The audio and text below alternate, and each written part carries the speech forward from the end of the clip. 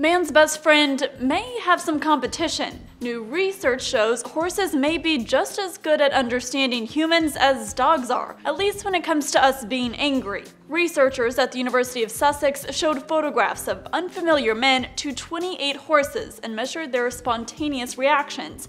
The photographs either showed a man with an angry face or a happy face. Researcher Amy Smith said the reaction to the angry facial expressions was particularly clear. There was a quicker increase in their heart rate, and the horses moved their heads to look at the angry faces with their left eye. That left eye behavior is something researchers say dogs do too. Experts think it has to do with how the brain's hemispheres process threatening stimuli. Smith said it's interesting to note that the horses had a strong reaction to the negative expressions, but less so to the positive. In this context, recognizing angry faces may act as a warning system, allowing horses to anticipate negative human behavior, such as rough handling. So is this ability to read human emotions something that has adapted over time, or is just a horse-by-horse scenario?